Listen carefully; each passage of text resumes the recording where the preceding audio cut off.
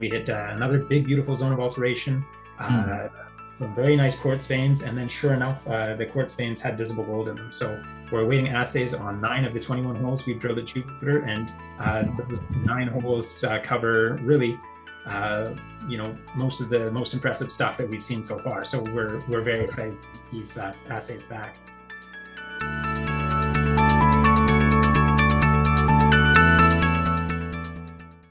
Hello to viewers tuning into Assay TV. In this session, we're catching up an update from Snowline Gold, who are developing greenfield gold assets in the Yukon, and they've got some really interesting updates for us and new drill intersects that we're really keen to hear about. So I'm very pleased to be speaking again with Scott Berdahl, CEO of Snowline Gold. Scott, hello, how are you? I'm great, Adam. Thanks for having me.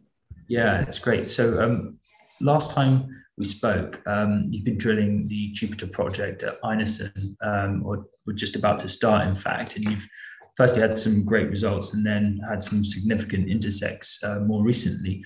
Could you take us through an update of what the findings were? Yeah, so I think we were around hole 18 in our drilling last time we chatted, and we just gotten results back from hole 6, which had 7 meters of about 4 grams per ton. And so, we were excited to see that. It's not a headline number, but it's for a brand new, never before drilled target, especially a blind target.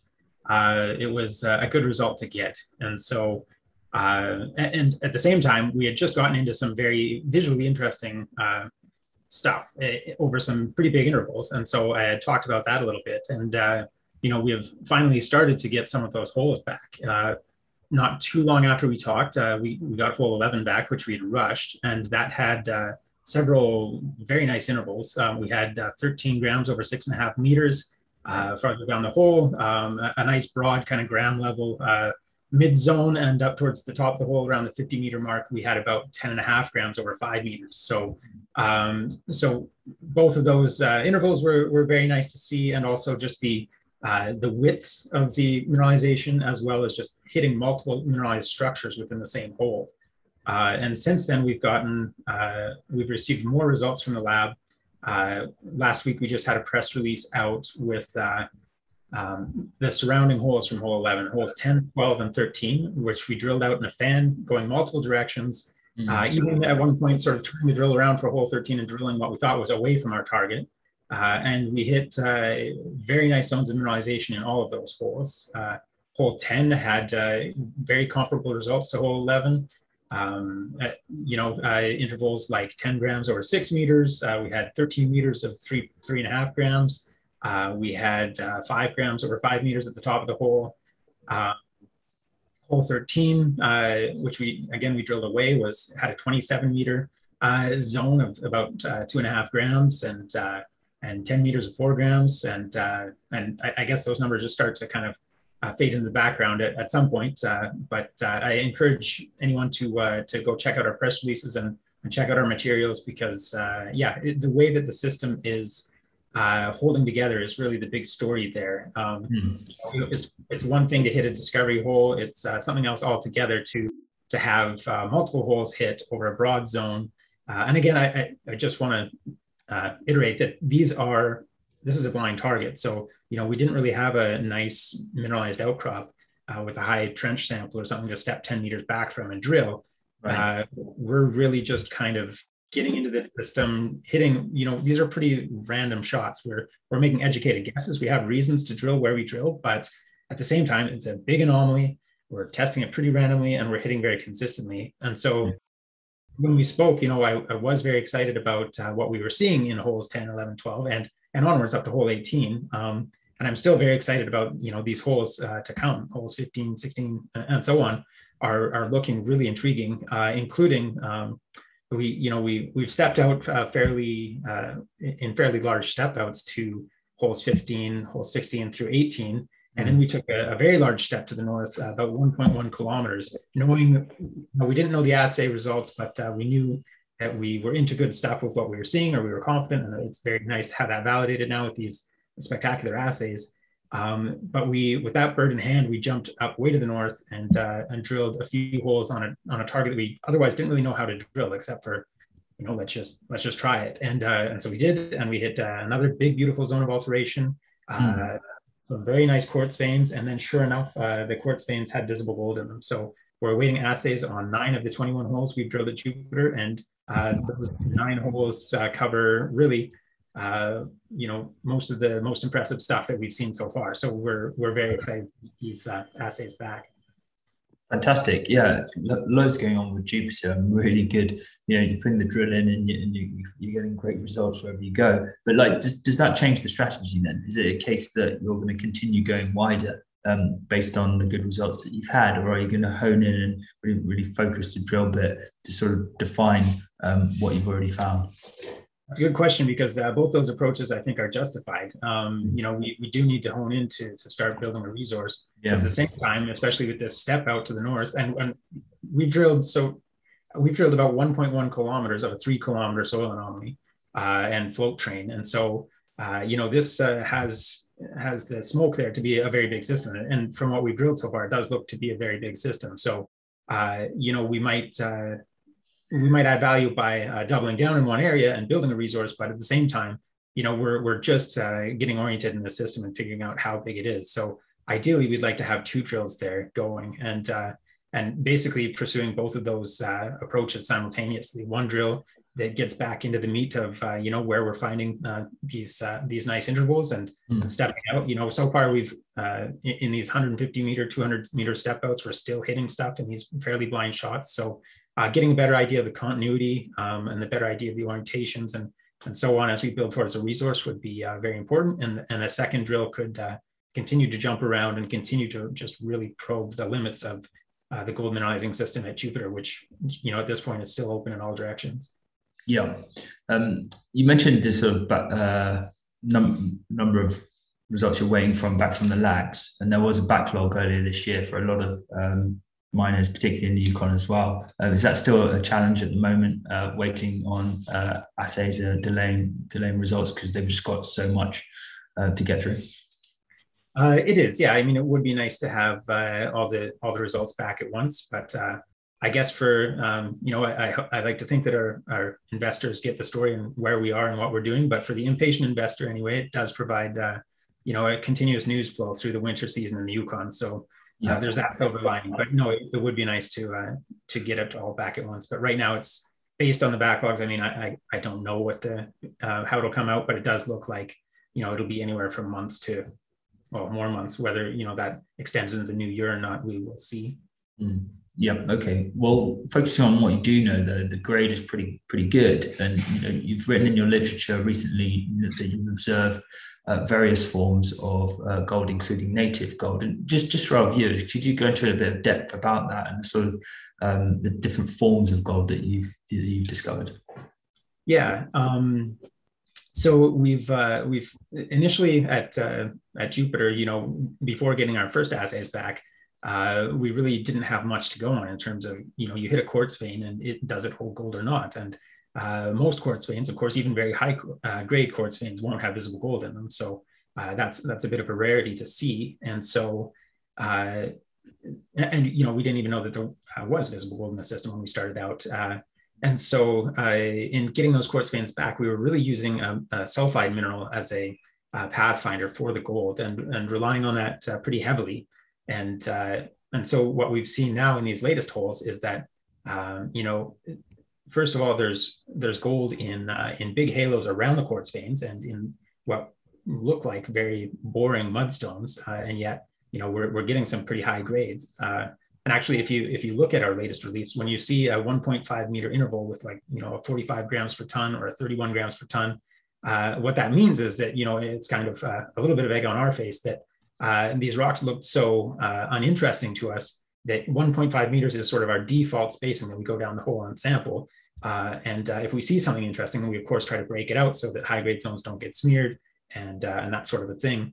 And so that we can really understand where the grades are coming from within that interval. But a 1.5 meter interval with that high of a grade means that, we didn't quite pick up on the fact that was going to be significant. So that's pretty good to see. We do have some high grade zones that we split out very nicely, and we are getting a better understanding of where the gold is coming into the system from that. But then these other zones are just, that's news to us and very good news to us. So we're seeing mineralization in the siltstones. We're seeing it in quartz, and not just quartz with sulfide, but what we thought were barren quartz veins.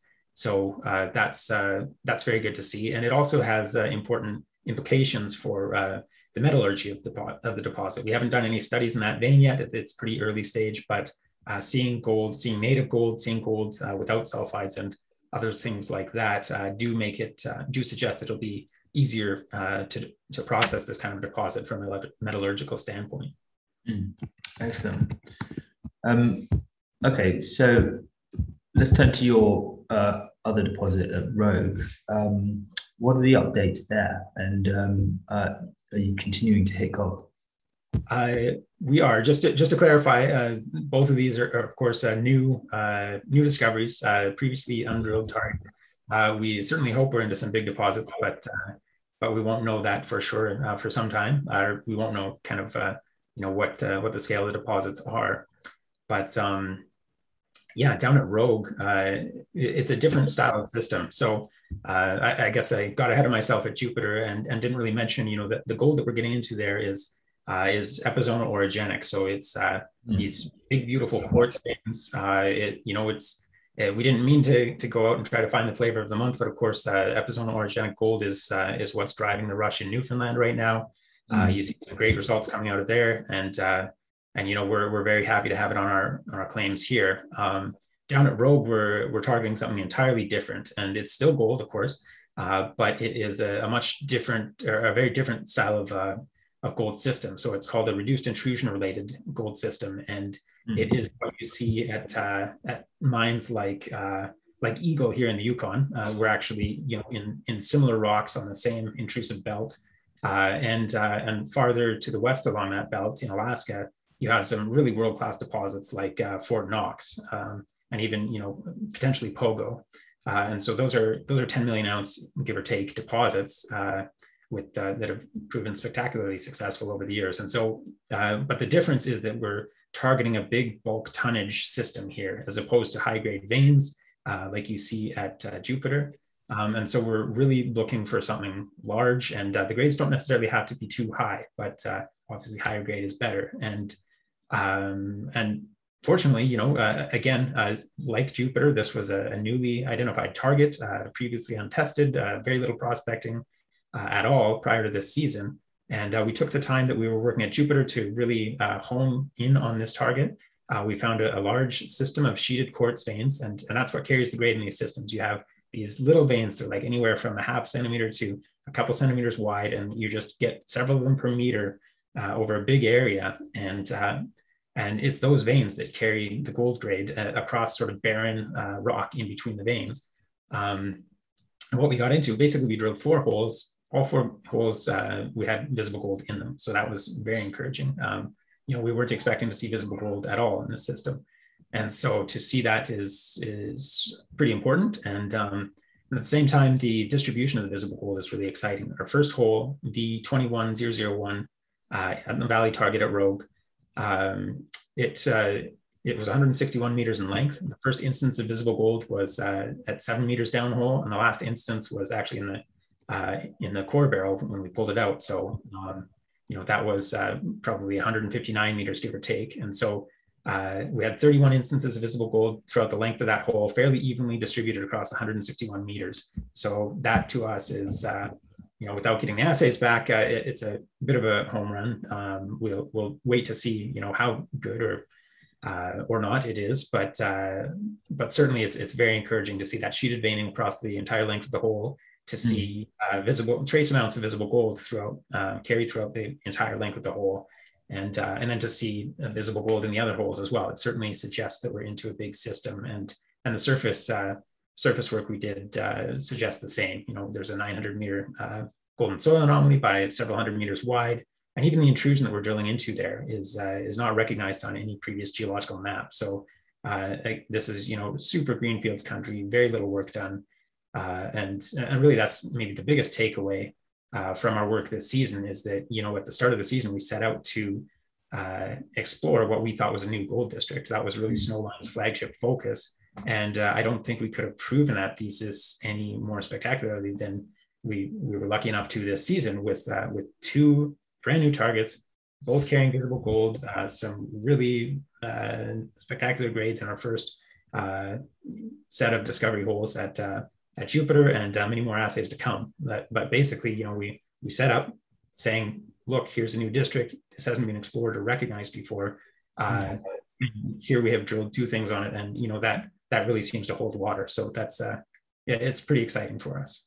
Yeah, absolutely. The success rate of with the targets speaks for itself, and really promising for the district. So you also have other assets in the other targets, in the portfolio that you're looking at. Also providing some optionality towards base metals. Could you give us an update on what's going on there? Sure. So on our Ursa project, which is a large base metal project, we just finished a VTEM survey, and without looking too scattered in terms of our focus up there, we are pretty well focused on this district, and Ursa is just a stone's throw, if you have a very good arm, I suppose, from Einarson and Rogue. And so, it's right in that neck of the woods. We lumped it in because it does have gold potential, but there's a pretty interesting base metal story there as well, where you have, I think we talked about it a bit last time, but you have, tens of kilometers of very anomalous base metal mineralization, particularly zinc, copper, molybdenum, and there's a little bit of silver kicking around in there, vanadium, a few other elements, nickel is worth noting. And yeah, the zinc values, for instance, in stream sediment samples exceed 1% over the order of kilometers, or 10 kilometers or more, up to 3% zinc in silts. So just wild numbers coming out of there, and definitely worth a follow-up. The only similar geochemical signature on a territorial scale in the Yukon, in the Selwyn Basin, which has some world-class zinc resources, is Howard's Pass, and those are similar aged rocks. It's that's one of the largest undeveloped zinc resources in the world. So, with this in our portfolio, not to have a peek at it would be kind of silly. So, our focus is definitely on Einarson and Rogue and on gold, but we have, we are looking at this, and we do have some funds earmarked for that. And so we completed a 400-kilometer VTEM survey. Gives very extensive coverage of that block. We're still looking at that analytically and figuring out that data as it comes in. So we're excited to see if that brings about new targets, and if that's an avenue that we want to keep pursuing. And then it does provide some optionality. It's a big enough system and a big enough package that could be something that, if it is successful, we can spin out or look at ways to joint venture while we focus on our core ground. Certainly. Okay, and how are the financials? Last time we spoke, you're obviously in a healthy position and you funded your exploration, but you're doing a lot of work, a lot of drilling now. Are you going to be looking to raise in the new year, if the new year campaign is looking to be equally as aggressive? We are in a healthy position financially. We have, that some of the dust is still settling on the season, but we're having the order of 2.7 million in the treasury at the moment. And as we go forward, it's enough that we could do another nice season out there, and especially with knowing what we know now, build on these resources in a very nice way. But I think that what we have out there really merits a much more aggressive approach. Now that we really know what we're into, we'd really like to pursue that aggressively. And so we will likely be back to raise. I think the amount of that raise depends on the enthusiasm of the markets at the time. We also don't want to blow ourselves out, but I think the justification is there to go much bigger next season, and I think the appetite is building as the markets sort of realize what we're into out here, and the Snowline story becomes more familiar to more and more people. Okay, and I also saw that in a news release that you've got some options on a property. How does that play into the overall land package? That's right. I mean, well, having the validation that we've had of this district scale thesis, it makes sense to try to consolidate the district. And there really isn't a lot of competition, but one other major landholder from the past gold rush did find some pretty interesting results on their land too. And so we were able to come to an option agreement with them that works out very well for us. comparable to the price of staking, and yet we get a data set with some really spectacular targets, or existing projects. So each block that we picked up complements one of our existing blocks. The Ursa project, we tripled its length along this same zone of prospective rocks, covering about 30 kilometers of this trend. And on our Cynthia project down south of Einarson and Rogue, but in the same overall geological district, we picked up a target that is extremely interesting. There's about a 350 meter area with, I think it's 8 soil samples that run more than a gram per ton, up to 6 grams per ton in soils that just really hasn't seen much in terms of follow-up at all. So just another very low-hanging fruit in terms of targets for us to drill test. And it really fits in with our strategy of taking on targets, taking on data, building this region, cementing our cornerstone position in this region, and bringing targets into Snowline that are pretty much at the drill discovery stage. It saves us years of high-risk capital if we can just bring in drill-ready targets in an area that we are more and more seeing has that geological potential. Yeah, certainly. It's certainly gathering pace with the excellent results that you've had so far. So, Scott, thanks very much for providing an update on the new holes, all hitting gold. We look forward to catching up later in the calendar as to how those progress and how the assay results come back. So, thanks for talking with Assay TV. Perfect. Thank you, Adam. I appreciate that. And I look forward to chatting again. Yep. Cheers.